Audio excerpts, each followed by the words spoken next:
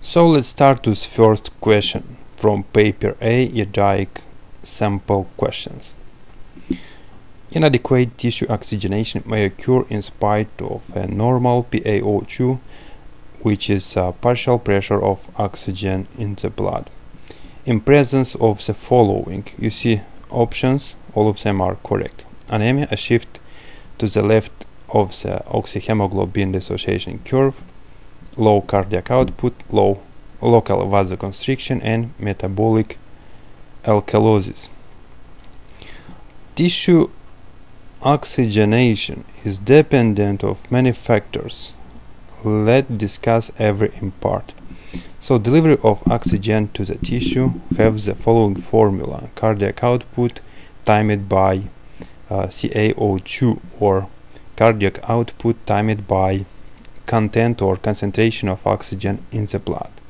This formula is can be expanded in the following way. So cardiac output have two components: stroke volume and heart rate. Stroke volume is a volume which one is thrown out or pumped from the heart. For example, this one is ventricle and this one is aorta. And if ventricle have 120 milliliter diastolic volume and you pump more than 50% of this volume, you will have around 70 milliliter of blood as a stroke volume. And you are timing by heart rate. If you have 70 beats per minute, you will have the following formula: stroke volume timed by heart rate, it is around 4,900 milliliter, which is around 5 liter of blood per minute. So delivery of oxygen is cardiac output timed by concentration of oxygen in the blood. Concentration of oxygen in the blood have another formula or sub-formula: 1.34, which is constant, multiplied by hemoglobin. So going back, and you see option anemia, low cardiac output is correct. Any deviation in cardiac output may lead to inadequate tissue oxygenation. Anemia, which is a low hemoglobin, saturation of hemoglobin with oxygen, and partial pressure of oxygen, which is insignificant at normal PaO2. Another picture which is drawn by me, it's oxyhemoglobin dissociation curve. So at P50, which is pressure of oxygen in the blood, saturation is around 50%.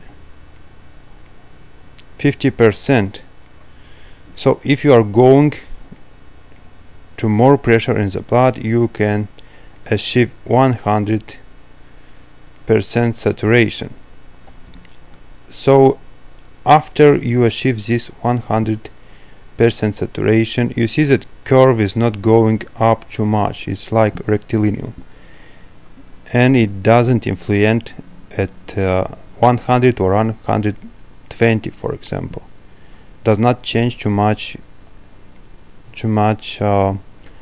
content of oxygen in the formula. So it is important to know oxygen dissociation curve. If this one is going to the right, it means that everything is up, out of pH. I made this mnemonic to be easy. What do I mean everything is up? So temperature is going up. CO2 is also going up. Hydrogen level going up.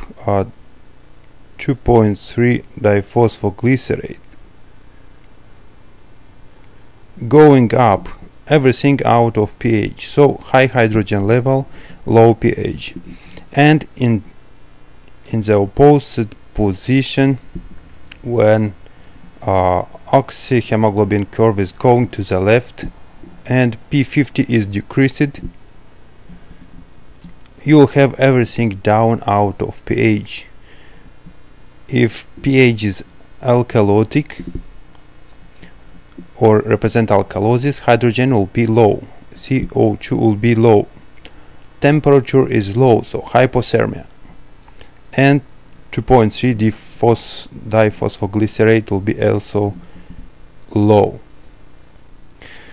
If oxygen dissociation curve is going to the right, oxygen release is easy for hemoglobin. If this one is going to the left, it is binded more avidly and do not release oxygen easily for tissue. Going back to the options of the question, anemia is correct as hemoglobin concentration is dependent. A shift to the left of the oxyhemoglobin dissociation curve. Once again, if this one is going to the left, oxygen release is decreased to the tissue. Low cardiac output from the formula.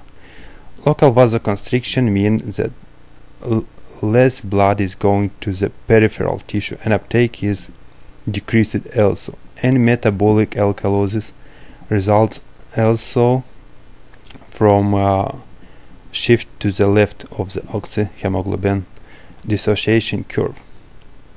Hope this video is good for you. If you like this one, you can make a subscription or leave a comment. Thank you very much.